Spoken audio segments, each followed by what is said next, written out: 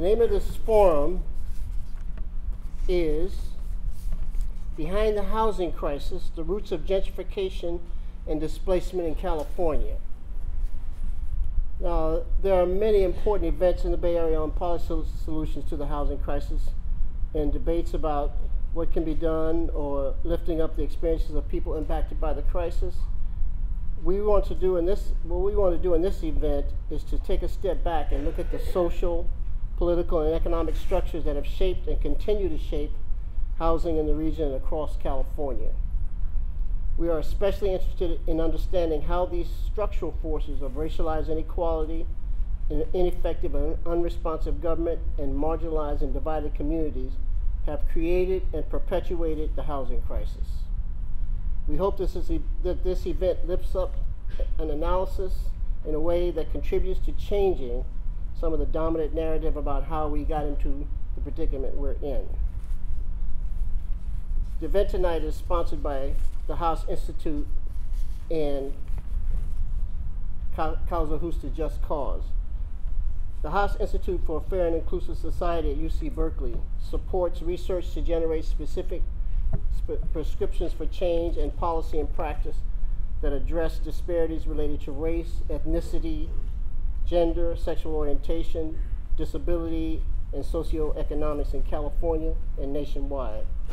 The Institute brings together researchers, community stakeholders, policymakers, and communicators to identify and challenge the barriers to an inclusive, just, and sustainable society and create transformative change.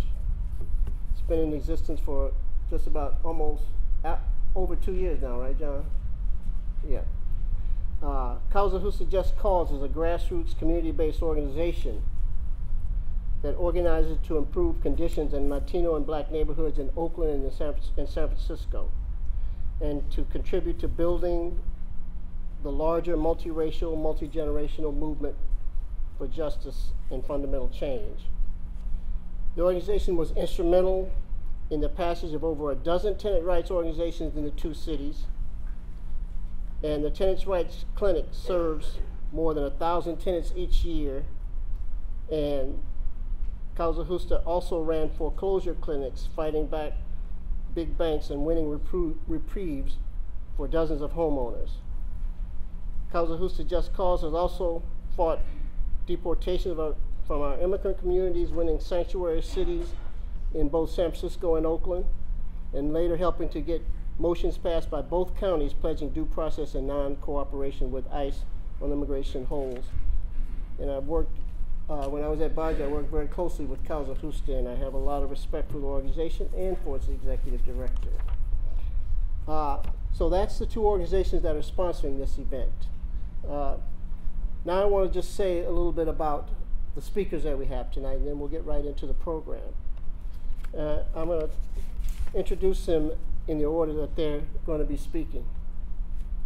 Maria Poblet is the executive director of Causa Justa Just Cause. She is Chicana and Argentine with extensive experience in Latino community organizing, connecting the provision of services to organizing and leadership development.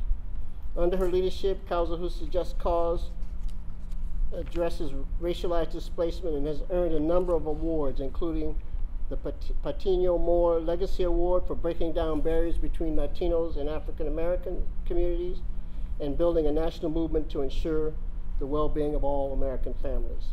She also serves in the leadership of the U.S. Social Forum and the Grassroots Global Justice Alliance, and is a founder of the U.S. chapter of the World March of Women. Richard Walker is Professor Emeritus in the Geography Department at UC Berkeley. Richard Walker is a widely recognized expert on California, a major economic, political, and cultural hearth of world capitalism. He has explored the state's economic development, natural resources, racial conflict, and political upheavals. An enduring thread of Professor Walker's thought is the logic of capitalism as an economic, political, and social system and its geographic evolution. He has authored several recent articles and papers on the financial crisis and the Great Recession of the 2000s and on the housing crisis. And is currently working on a new book about the San Francisco Bay Area called City at Bay. And finally, we have John A. Powell. who is the executive director of the Haas Institute. In addition to being professor of law and professor of African American Studies and Ethnic Studies at UC Berkeley, Professor Powell holds the Robert D. Haas Chancellor's Chair in Equity and Inclusion. He has been a leader in developing what is an opportunity-based housing model that provides a critical and creative framework for thinking about affordable housing, racialized space, and the many ways that housing influence other opportunity domains, including education, health, and healthcare, and employment. He is the author of several books, including his most recent work, Racing to Justice, Transforming Our Concept of Self and Other to Build an Inclusive Society. So those are our three very dynamic and very experienced speakers. So get ready for a treat. I'm going to ask Marie Poblete to start us off. Thank you.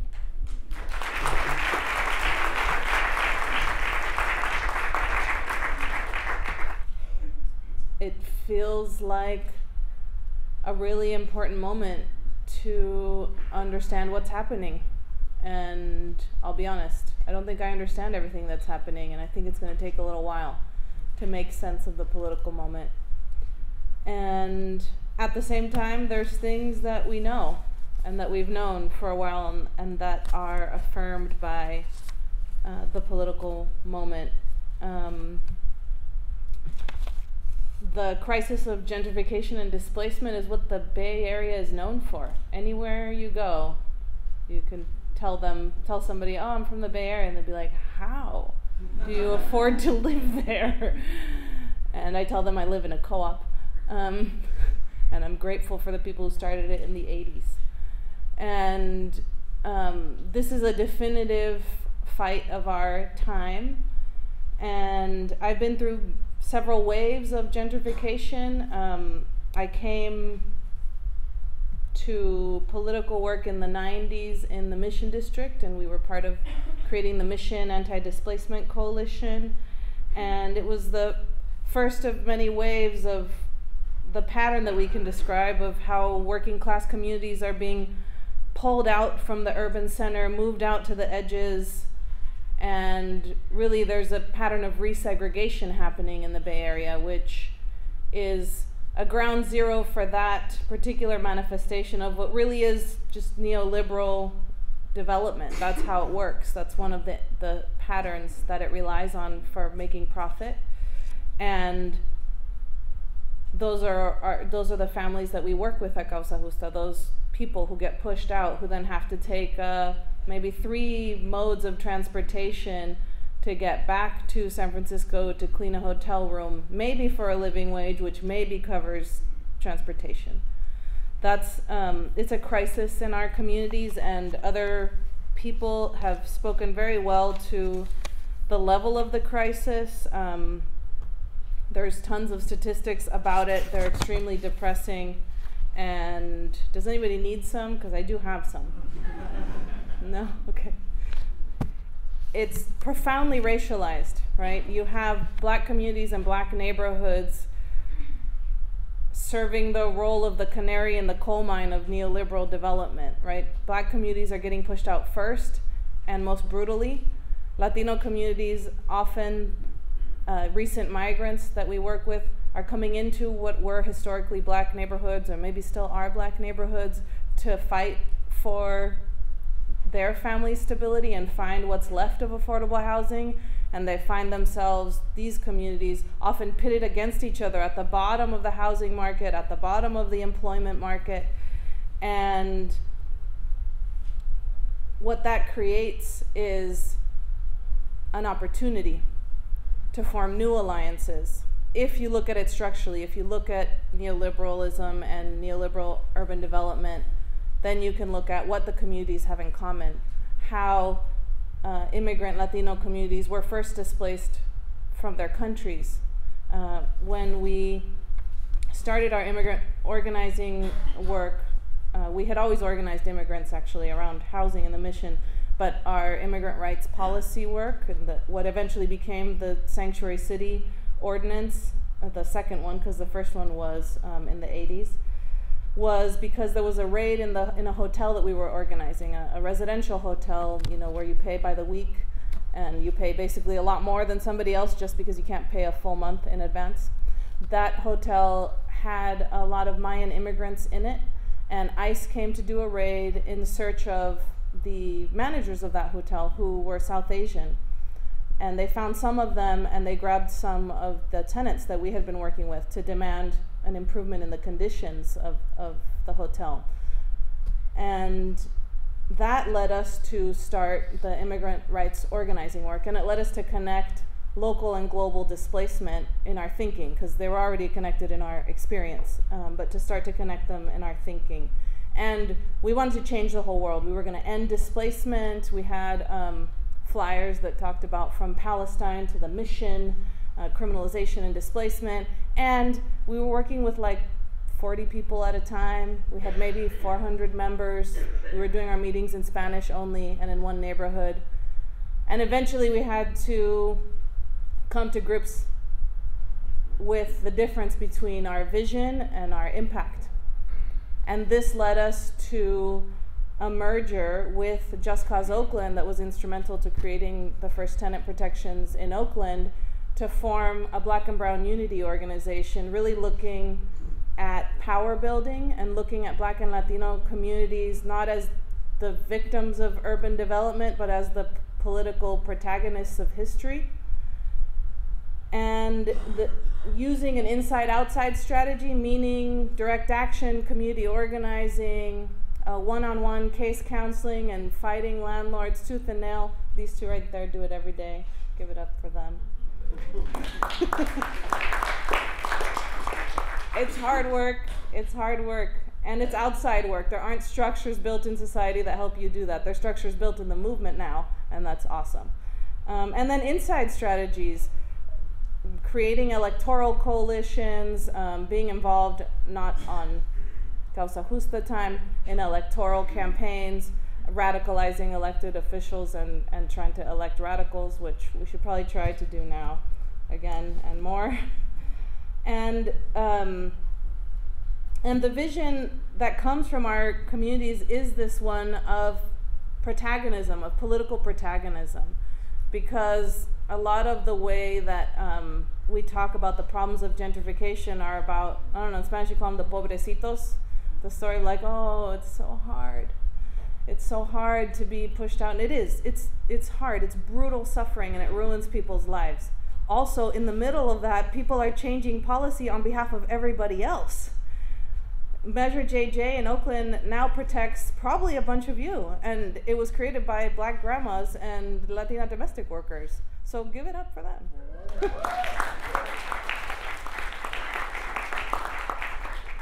And this is, I think, some of, as we take stock of this political moment, some of what we have that we can build on.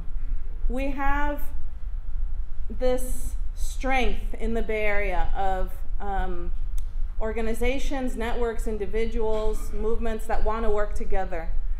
We have, as weak as they are, and as we want them to be much stronger, but we have some tenant protections that we have won. We have cities that identify as sanctuary, whether they function as one is a different thing, and sanctuary shouldn't just be a policy, it should be a way of living in community and a way of resisting.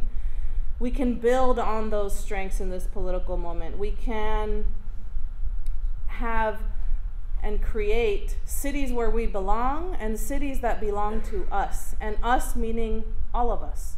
Everybody who's feeling targeted in this moment in all these different ways, now is the time to come together. And this DNA of coming together, this practice that we have, it just needs to grow and reach scale. This is the time, because there's a lot of kind of broke ideas that have been letting us down and pulling us away from struggle. One of them is trickle-down economics. It's everywhere in the housing, discussions about housing, right? If you just build some condos, then the gentrals will go live in those, and then you can keep your crap-ass apartment, you know? Since when? Since when do people with a lot of money self-select the most expensive apartment and leave you alone? That's not how it works. It's not about individual consumption.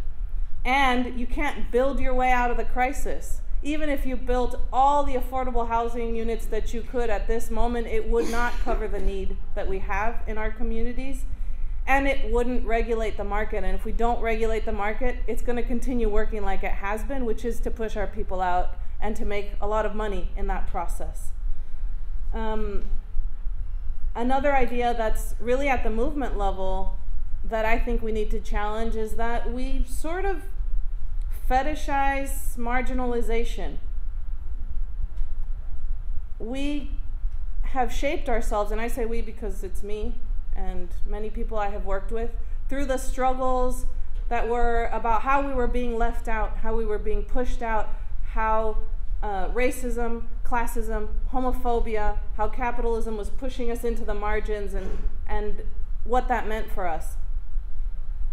The challenge is, instead of viewing that experience as the place of power, to view that experience as the place from which we gain perspective and build power with each other.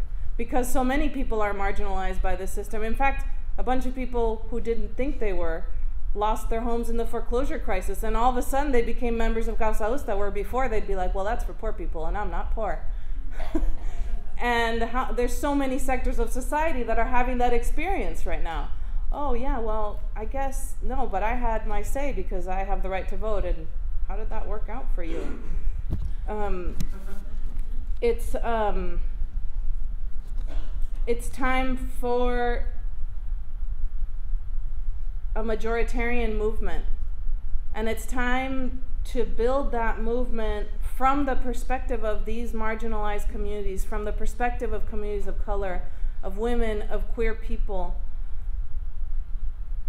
These communities can and have led majoritarian movements here, and it's like this much, right? But we've started to build the muscle that we need to throw the punches that are going to be required in the next period. The experience of passing Measure JJ in Oakland was humongous. The experience of expanding the sanctuary and calling it in San Francisco due process, so that it reflected more of the values and the experiences that were important in the Black community that was being targeted and criminalized too, and not being offered sanctuary by anybody. These are the experiences that we can build on in this next period. The role that organizations play is both to aggregate the power of individual people who are facing a crisis and to build our revolutionary imagination, because, my God, don't we need to be able to imagine something better, like, right now? I mean, I needed to fall asleep at night right now. And organizations are how we're going to make that change, because the forces of gentrification and displacement are highly organized. They have committees, they have elected officers, they have people in city government, they have people at the state government, they have people running foundations.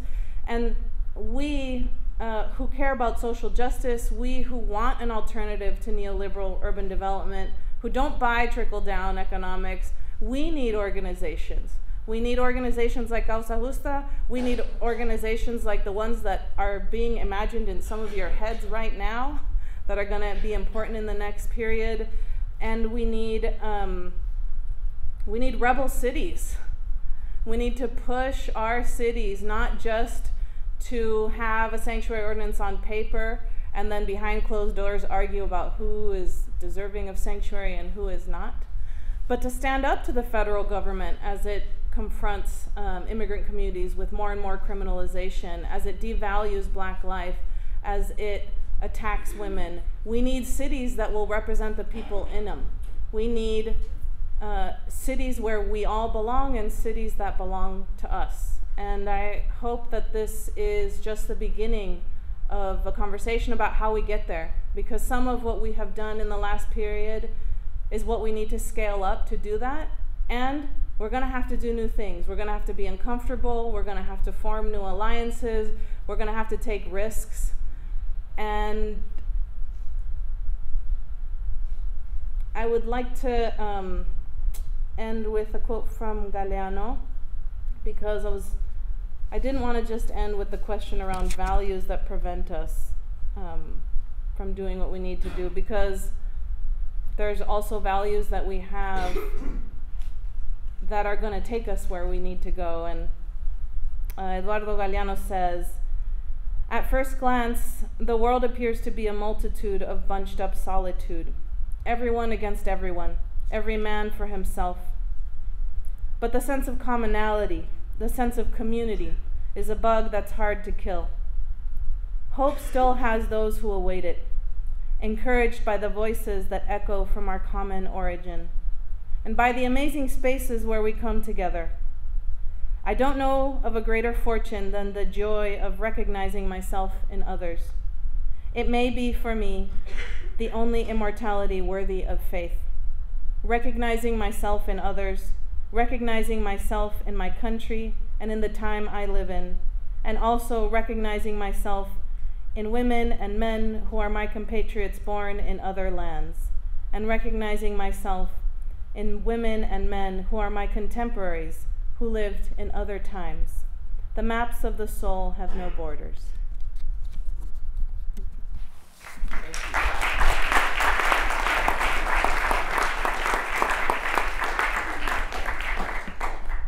Thank you, Maria. That was inspiring.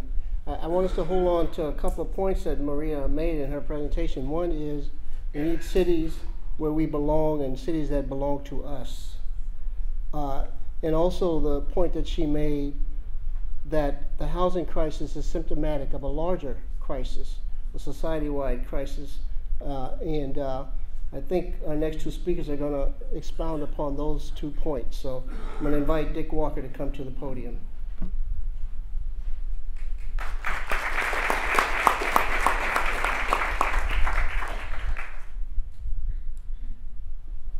All right. Well, thank you very much. Thanks, Gerard. Thanks, Eli. Thanks, everyone who's organized this event and for inviting me. Very happy to be here. And my role here, I think, is to do a little political economy. I'm an academic, so that's what I do best. And what I want to do is to critique the kind of naturalized view of housing and property markets, that somehow they work and somehow they're correct and fair and well behaved, and therefore we should all be under their sway.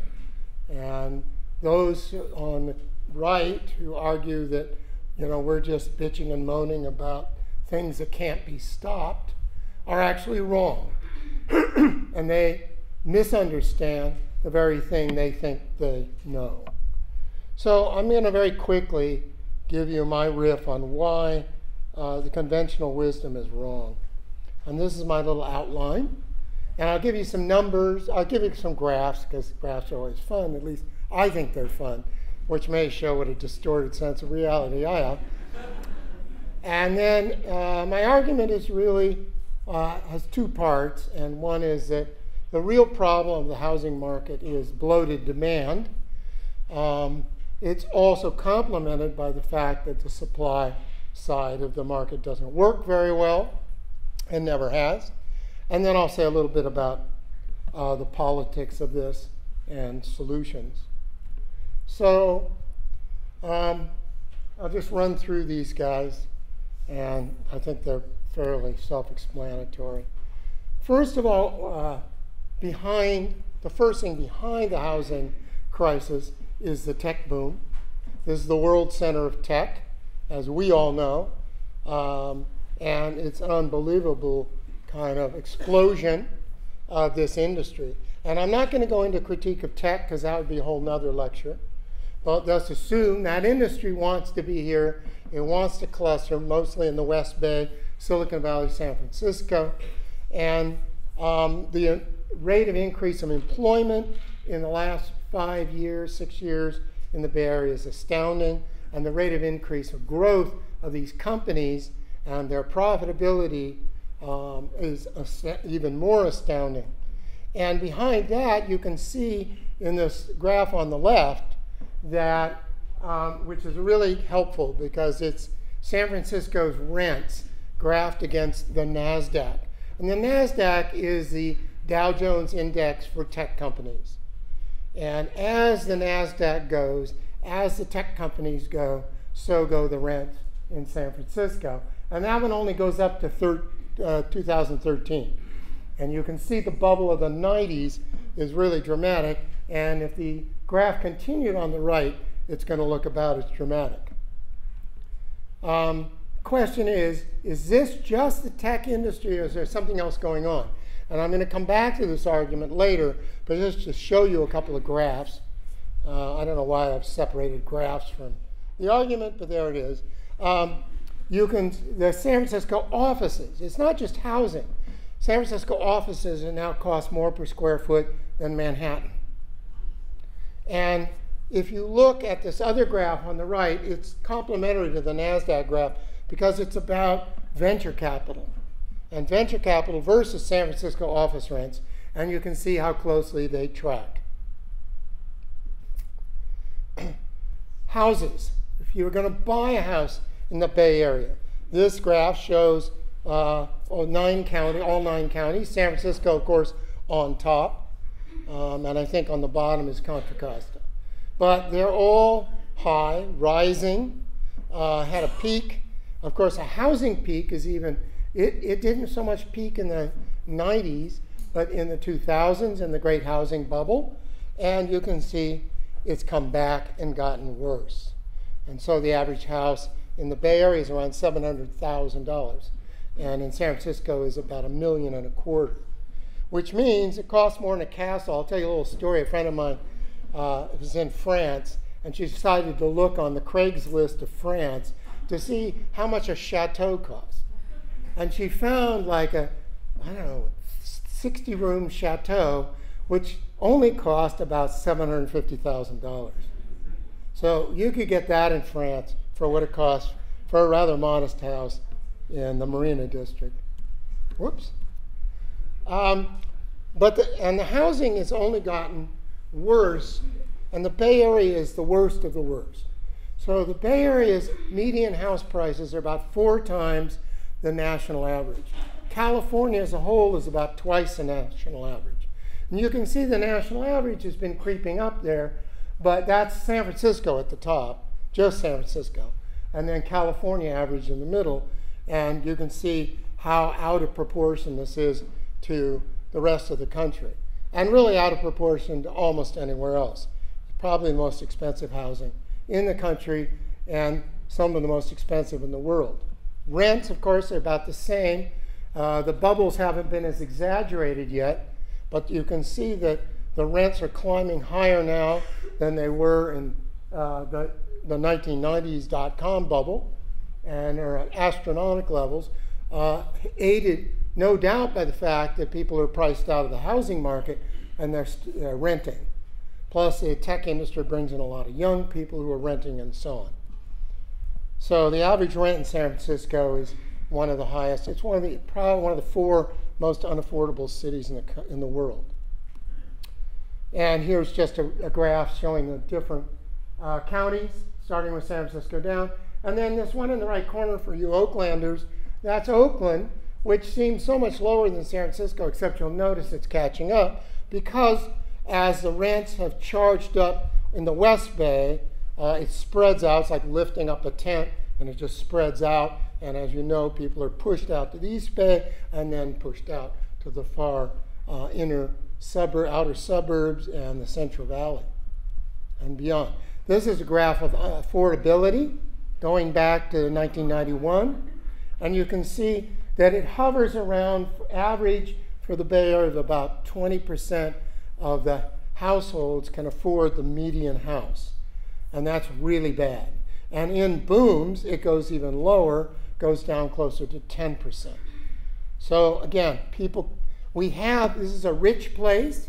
The average wage is rather high. I'll come back to this, but people still can't afford houses. I know I'm preaching to the converted here, but it's nice to see it in numbers. So let me talk about market failure. The ideal model says that supply is going to adjust to demand, that demand is a given, and therefore the market is good, the market is flexible, the market is fair. and none of those things are true. Housing markets are probably the worst, most ill-behaved market. They do not behave like iPhones or something that's a nice mass-produced item. They just don't work like that. And my argument is that demand is really bloated. Supply is a dull blade to the scissors, the great scissors of the market. And that place matters and people matter, and that's not in the model at all. So let's talk about money, about bloated demand. First of all, this is the richest place, the richest metropolis in the United States, and probably the richest per capita in the world. It vies with places like Singapore on that basis. So this is a very wealthy place, just as my next point, of course. It isn't distributed evenly.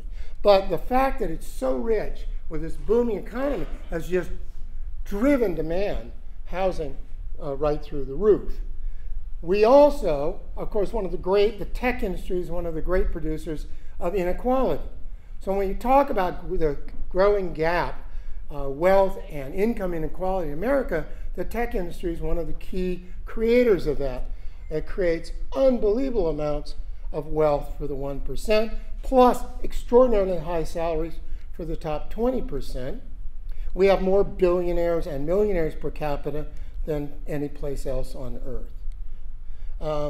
But at the bottom, and the average working families earn, okay, maybe a little higher than they do in Atlanta, but not high enough to afford these rents that are basically determined in the central city, in the West Bay, in favored parts of the East Bay, are determined by these incredibly wealthy and well-paid people.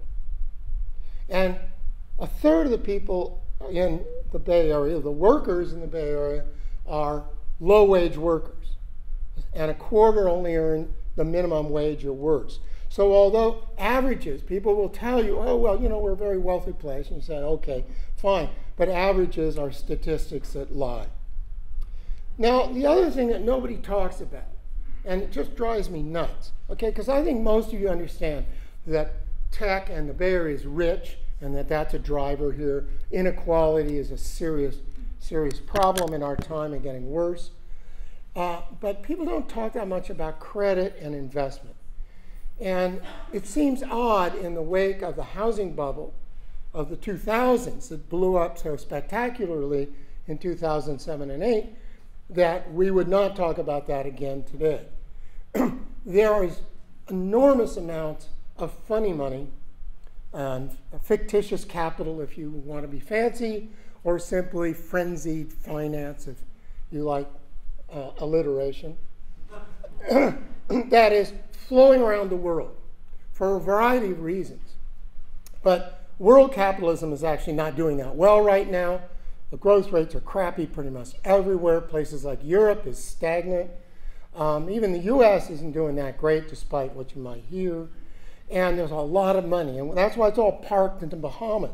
It's not just to avoid taxes, it's also because they don't know what to do with it. And so what they do with it, a lot of them, is park it in cities. They invest in tech. They join risk capital groups and invest in venture capital funds. And unbelievable billions of dollars flow into this area from all over the world, directly into the tech industry and indirectly into the housing industry. So you get phenomenon like, I mean, it's very hard to get the figures on this, but back in the dot-com bubble, after that exploded, I did get figures. The NASDAQ, which led the biggest stock market bubble in the history of the world up to that time, which the stock market went up about $17 trillion worth in the 90s, and about $7 trillion of that, or about 40% of it, was invested in tech companies. So you hear about venture capital, but that NASDAQ, that investment, stock investment, was an order of magnitude greater. That meant 40% of all that wealth in all the stock markets in the US was going directly to the Bay Area and its companies. Well, you think that didn't exaggerate demand? Well, yeah, and when it blew up, when it popped, those companies, their values fell in many cases by over 90%. So, oh, that couldn't be happening again. Unicorn, you've heard the unicorns? Couple of dozen, 3 dozen of these things worth billions. If you didn't have a startup that's worth $1 billion, you're nothing over in tech land. There's a lot of bloat over there. And then on top of it, in the housing markets, there's all kinds of billions of dollars flooding in through mortgage money. Interest rates have been very low. California is a quarter of all the mortgage value in the United States in recent years is in California. That props up very, very high property values, ability to buy houses at very high values. And then you get, in addition, things like the Saudi fund that just put $1 billion in this online bank, whatever it's called, can't remember the name of it, which is suddenly gone into home lending. Or the fact that California has more of these shady non-bank banks than any place in the United States right now. Many of them created by this son of a bitch, Mnuchin, who's just going to be appointed Treasury Secretary, who's one of the sleazeballs of all time. And he's the one who bought, I think it was Countrywide Savings or IndyMac, one of those banks that blew up the housing market in California, which we specialized in that bubble. And then the same guys, he and this other guy called Mozilla, come back, rebuy these banks, and then buy up foreclosed homes, and which they then rent out. So these are total sleazebags, and they have huge amounts of money flooding in to their operations, going again into home loans. Okay, so that's my argument about that. I could go on and on. On the supply side, the fact is that supply doesn't respond well. Buildings are big, lumpy things. Cities are difficult spaces that are already occupied, that have buildings. You don't just crank out buildings and new apartments and new houses willy-nilly. And one of the things you see because of that, because of that time lag, is that building cycles are extremely pronounced. And this is something that's been known by economists for years, but ordinary economists and housing advocates, the ones who say just build at all costs, don't seem to remember. So you get these fantastic peaks, and then it collapses. And it's interesting because when the bubble collapses, prices do go down. But it doesn't do much good to the people who've already been forced out of their homes and priced out of their neighborhoods. And they, of course, are priced out because the rich get first choice, and you've got boodles of rich people and well-paid people. They are bidding for the housing that's forcing people out of San Francisco, out of Oakland now, and out of the Central Bay Area. And the idea is that somehow people should just adjust to this, but you know better than I that that's not how life works in the city. And of course, there are additional problems, which is that the landlords, if people won't move, landlords are very good at taking advantage of the fact they're going to make more money if they evict them, and you get mass evictions, which we've experienced. Builders don't want to build for ordinary working people. They want to build for richer people because they make more money. And we have no federal housing policy except to support well-to-do people's private housing purchases. So the result is that the market does not work for working people. It works for the elite who have money, and that's kind of, as you know, the way capitalism works. So I will just wrap up here because I'm going too long, that there is a battle over this. And we know, Just Cause is just one of many groups that are fighting for the rights of tenants. These are extremely politically charged issues about building more housing, evictions, and displacement. What's interesting is that the conservative argument says, well, it's all a problem of restricted supply because you opponents are getting in the way of the market's natural ability to build houses. But that's crazy, because there is no naturally smooth market. We have cities are where we live, and people care about their neighborhoods, their lives in neighborhoods, and of course they fight for that. What's interesting is all the criticism goes against people like you in this audience who are fighting for tenants' rights, and almost none of it goes against all those rich people who defend their neighborhoods like crazy and have much more power and much more success in doing so, and who lock up tremendous amounts of land and space in places like Atherton and Lafayette and will not let any rental housing in at all. So who's really the barrier here? And I'll just finish on the final thing, that a lot of this, of course, solving this problem is beyond local government and local movements. Much as I love them and much as they're important to kind of get in the way and put a monkey wrench in the gears of this overheated market. That's a good thing, and most of what tenants' rights groups and so on are doing is exactly what they should be doing.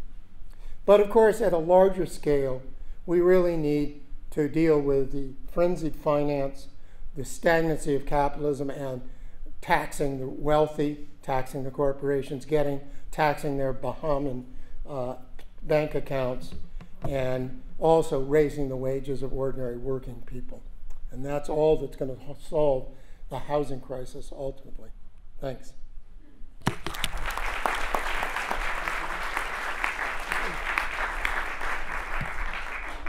Frenzied finance, I like alliteration. Thank you. You have illuminated for us how the system is rigged. So I'm going to ask John Powell to come forward and tell us a little bit more about how the system is rigged and how we can unrig it, if you will. John Powell.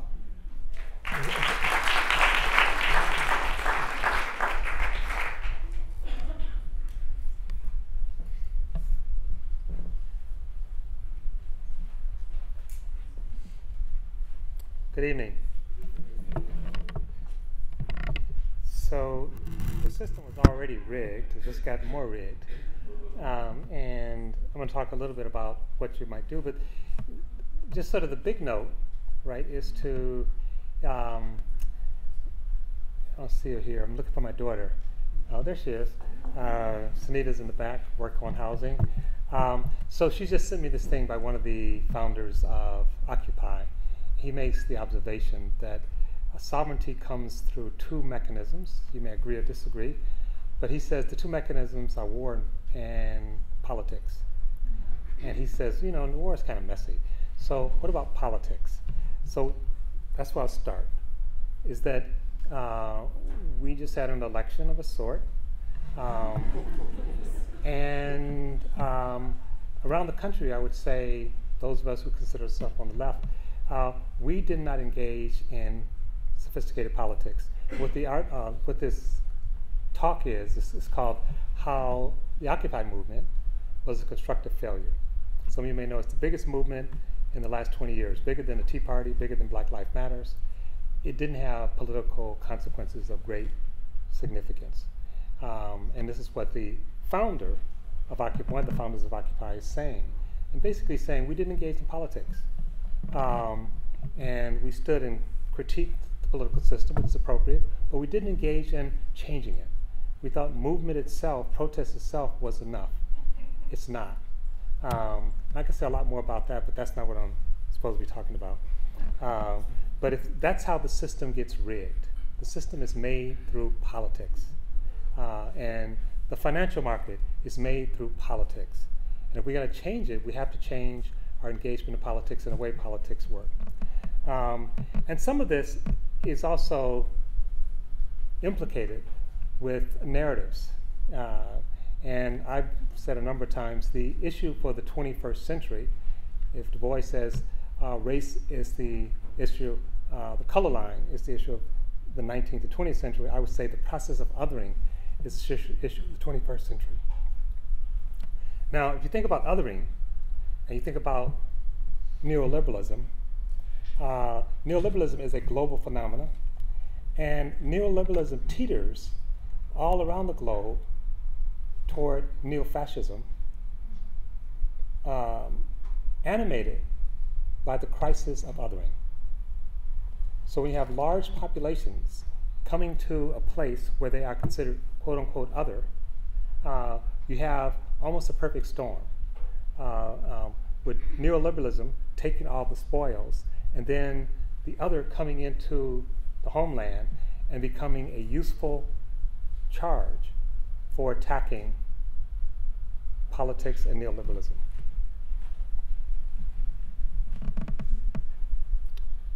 So, and the others will be different in different countries. In the United States, and it's not one other, right? I mean, Trump was very clear. Who are the others? He said, I have a long list of others. If you're black, you're other. If you're from Mexico, you're other. If you're gay, you're other. If you have a disability, you're other. If you're a woman, you're other. If you're not a white Christian conservative man, you're other. Now, one of the things that's interesting about Trump is that what he did, he didn't just play off of those fears and anxiety. He took the anxiety around othering, which happens almost naturally. If you go through a marriage, change where you live, and change your job, within 2 years, you increase the chance of a heart attack by almost 50%. Now, those are good things. Presumably, if you're marrying the right person, you get the right job. But the point is that we actually have a hard time as an organism processing change. And so the way we process change is we don't actually figure it out on our own. So it's not simply that all these people are racist, homophobic, misogynistic, whatever. Is that you actually have leadership and narrative helping people to make sense of the world as it's changing. So if you look at the first box, it's about increased demographics, and which is we've been talking about for a long time. And if you look at anxiety in America, and we can do this empirically, anxiety in America in virtually every population has been going up. So at a conscious level, we say, oh, great, you know, we're not going to have a majority white country anymore. That's what we're saying consciously. And the unconscious is saying, oh my, how did this happen? Can't we go back to something when we were? And so this anxiety is there. Anxiety is actually not good or bad, it just is. Think of if you have children, a 5-year-old gets ready to go to school. It's a change. How do I process that change? And they're talking to their parents and they say, first day of school tomorrow, Alma. And you say, and what should I expect? You say, oh, there are going to be bullies there. Someone's going to try to take your lunch money. It's like, I don't want to go to school. I don't want to school. So that's one story. And that's what we call a breaking story. That's a story where the other is a threat. That's a win-lose story, where we learn to hate, we learn to fear the other. The other story is, you're going to go to school tomorrow. Oh, what should I expect? You're going to make new friends. You're going to have play dates. You're going to go to the park. Yay! That's a bridging story, where the other actually enhances who we are. And this question about othering and belonging is ultimately about a question at the ontological level. It's not the same as the question of what we have. And so sometimes we want to collapse. You know, I talk about the self happening on 3 multiple levels. Economic level, which we more or less understand. The political level, power level, which we sort of understand politics. But the third level is who we are. And who we are is also defined on who belongs and who does not belong. And that's the level that we on the left have a hard time with, because we think it's soft and it's too fuzzy. We like hard materialists. But who we are, people's sense of who we are collectively, is extremely important. Now, it's more grounded in traditional religious discourse and spiritual discourse than it is in economics discourse. We're not good with religion or spirituality.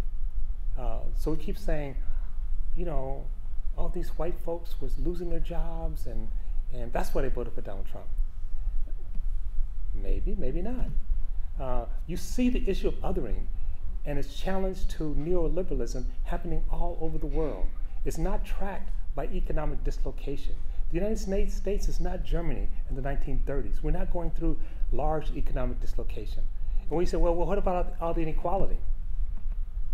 Okay, so we care about inequality. So why vote for Trump? He just told you he's going to give you more inequality. He's going to create more billionaires. He's going to reduce all the regulations. He's going to go back to before 2007. So if you're really concerned about inequality, Trump's not your man. Why is Trump your man? Because he organized around a conservative white identity. And I'll just say one more thing about this, and I'm way off of script, I'll just tell you. For those who say, yes, we need to move beyond identity politics, and I've written this, and I said, what does that mean? And usually what they mean is that if black people and gays and queers just stop bellyaching, we could get back to the real issue of creating jobs for the white working class. Right? So in that formulation, what we're really saying is the only identity that matters in identity politics are white working class. And what Trump was able to do is create more coherency around whiteness than we were around progressiveness. So he created bridging among whites, and we created breaking among progressives. That's a problem. As long as that happens, we lose. So the dominant narrative in our society is all about race, is all about individualism, and the individualism and race and markets gets translated into government. And so the housing market is a deeply, heavily regulated market. Even the credit market. Now you may say, well, credit market certainly is not regulated. It is regulated, it's just not regulated for us. It's not a question of regulated or not regulated, it's like regulated for whom? It's regulated for the rich. You can't have an unregulated market. So when a tech company goes to China and they say, China's stealing our stuff, they don't say, let's have an unregulated market. They say, that's not fair. We call it intellectual capital. They're not playing by the rules. And the Chinese say, we didn't make the rules. Those are your rules. And those same companies that actually say we want an unregulated market come back to the United States government saying, they're not playing fair in China. Will you help us? Will you regulate on our behalf? But if you say, we'd like you to pay some taxes, they say, let the market figure it out. So it's uneven. So the reality is, we want to move to a more effective government. Now, we haven't had an effective government that's been inclusive. Never in the history of the United States. Never. There have been times the government has worked very well, but only for a captured market. And in some sense, you could say, all the stuff that we're going over right now is really an attack on the New Deal, corrected by the Johnson administration. The New Deal government worked extremely well in terms of starting to organize capital in the markets, but it said that some people that we actually need to leave out of this arrangement. Who are those people? Blacks, Latinos, women. We ain't even talking about gays. So it left out the same people that are protesting to get in. And Johnson, in 1960, said, okay, let's try to correct that. And that's when the sort of consensus around the New Deal started coming apart. Now the attack was not named the New Deal. The attack said it's government. Government has been captured by, as Reagan said, special interests. So how do we now attack government? And we said we want a small government, but really what we wanted was a government that switched sides. Now, government started to work for people. That's not the kind of government we want in a neoliberal society. We want a government that works for the market. And expressions of redlining, government action. And the effort to make government more responsive has actually been uneven. We tried, the Black Panther Party said, how do we make the police more responsive? Sort of interesting, Black Panther Party came out of Oakland. Gus was here when I was happening, I was here. They had a problem. It's a problem we've never heard of before or since. It was called police brutality. Police was killing people. And so what did Panthers do? Now just as a footnote, Now, they couldn't do a hashtag because it was before a hashtag. They picked up a gun. They said, we're going to police the police in the black community. And for all the Second Amendment people now, it's like, hell no, black people with guns?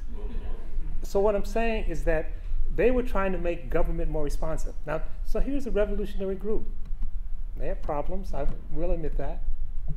But they also ran for school board. They understood that you had to have politics. It was Malcolm X who said the ballot or the bullet. He didn't just say the bullet, he said the ballot or the bullet. And so if we look at our revolutionary movements before, they've always understood that capturing the instrumentality of government and making it more responsive is part of the agenda. So as California has become more diverse, not just here in California, but all over the country, you've had increased anxiety all over the country. Now again, that anxiety can be shaped through many different stories. The early story was just what a colleague and friend, Ian Henry Lopez, called dog whistle politics. You sort of talked about the welfare cheats. You talked about the government being inappropriate because it's helping the unresponsive. You talk about the takers and the makers.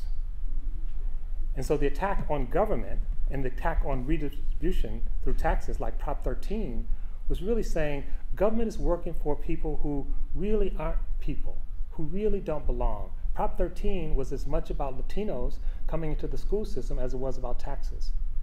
There's a book called Other People's Children. You shouldn't have to be taxed to pay for other people's children to go to school.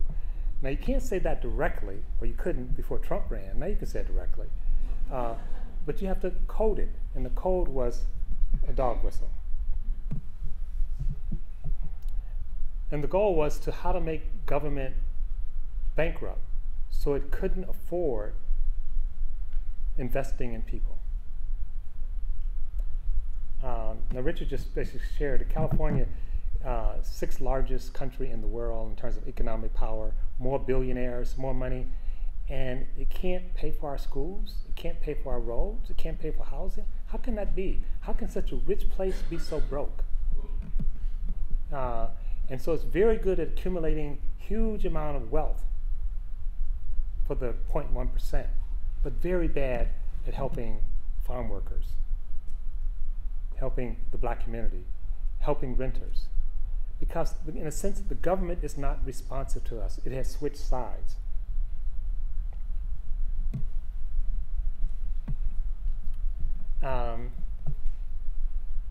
And all of these things, when we think about segregation laws,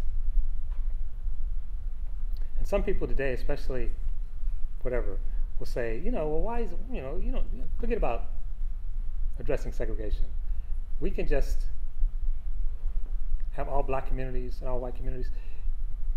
Just a point of clarification. Segregation was never about black and white, Latino, Asian. It was always about the way we arrange resources. So when a community is segregated, when they said it's all white communities segregated, they're segregated away, but they're not really segregated because opportunity is there. Segregation is about opportunity segregation. Manuel Pastor did a big study, like, where do they put the toxic dump sites in the United States? There's a high correlation between toxic dump sites and black and Latino community.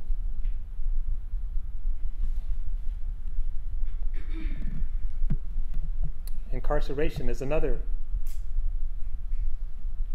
example. And incarceration is not just locking up black and brown people, because if you look at where incarceration happens, it's not evenly distributed in the United States. It actually happens in certain discrete communities. It's geographically coded.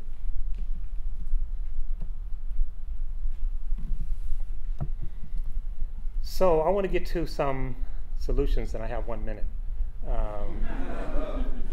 So I'm going to take two. First of all, the housing system has become hopelessly complicated. This was the housing system from the 1930s and up until about the 1970s. It was a two-party system, and then it became three, where you buy from a bank, and then you buy from a bank, and the bank bundles it and sells it. So it became a three-party system. That was what we had for about 50 years. And then with securitization, we end up having this system. Now, if you can understand this system, you are singular. The head of the Federal Reserve Board basically said he didn't understand, this is before Yeltsin became head, he said he didn't understand how the housing market worked. Because the housing market is not only hopelessly complicated, it's also, as Richard suggested, a profoundly complicated credit market. We're not talking about bricks and mortar, we're talking about moving trillions of dollars around the globe in big numbers. Now, when the subprime crisis happened and affected the Black and Latino community big time, the response was, let's educate these people about the housing market. Quick thing. Goldman Sachs told some banks that it wanted subprime loans, a bunch of them. It wanted billions of dollars of subprime loans. It was going to bundle those loans and turn them into securities and sell them on the market. Only wanting subprime loans, not prime loans. Prime loans are supposed to be safe, but they wanted subprime loans because they could charge more and make more money off of it. When the bank, so they got the loans, they sent it to their people to write up as securities to sell it on the market. When they got the prospectus back, which described the loan, they looked at it and they said, this is not a good perspective. What's wrong with this perspective? If people read this perspective, they'll understand what's happening. They sent it back to some theoretical mathematicians and theoretical physicists to put it into an algorithm that no one could understand. They said, this is the kind of perspective we need. They then took that perspective and sold those securities on Wall Street. And then they bet that the securities would fail. They took out insurance, betting that these securities that they were producing and selling would fail. And when they did fail, they made billions and billions of dollars. Now here's the rub. The Justice Department then sued. First time that the Justice Department ever brought a suit against a secondary market in the history of the country. It sued on behalf of not the Black community, not the Latino community, not the poor white community. It sued on behalf of Wall Street investors. And actually, I went to the Justice Department and I said, I'm American. You know, like everybody, I care about the poor people on Wall Street, but what about the Black and Latino homeowners? And the Justice Department said, that's interesting. And they did nothing. My point is, no one said we should provide financial literacy to the investors on Wall Street, which is what we get when our communities fail. So, quick thing. You have concentrated poverty, big problem. It means you also have concentrated wealth. So I just want to get to some solutions. And the solutions are hard, but not that hard. So, and Eli and Sunita and others are working on, first of all, you have to have a regional solution. You can't have a local, you don't have a Oakland housing market per se, or Richmond, you have a regional housing market. So you need a regional solution. Secondly, you can have a bond issue for, for housing. It's not going to be enough. The market is too big. We've empowered it. You got to make the market do what you want it to do. And so if you say, if you build houses, you got to build your fair share of affordable housing that's distributed close to opportunity, what I call opportunity-based housing. You say, that's the market. It doesn't cost the taxpayers a penny. You're building housing, you're going to build these $1 million homes, $5 million homes, 12. You're also going to build houses that will sell for $20,000 and $30,000 and $40,000. And the market will subsidize itself. They've been doing this for years in New Jersey and Montgomery County. It doesn't work perfectly, but it works. You make the market do what you need to do. Specialized interest zoning, which they do in Brazil, and new mortgage financing. The point is that you have to capture the instrumentality of government, and the government has to tell the market what's the outcome is. And the narrative is not simply you as renters or you as low-income people, is that you belong. The housing market is something that belongs to the people. In a democratic society, it belongs to everybody. So that's the thing. Make sure that we build so that everyone belongs, and tell the story that the housing market belongs to everyone. I'll stop by just telling you, in New Jersey, this went to the New Jersey Supreme Court, and they were zoning for upscale housing under something in the New Jersey Constitution called the General Welfare Clause. And the New Jersey Supreme Court said, general does not mean rich people. General means everybody. So if you have a housing market, it can't be just for the rich. If you're regulating housing under the General Welfare Clause, you have to include everybody. They did that 40 years ago, and it's still in place. Thank you.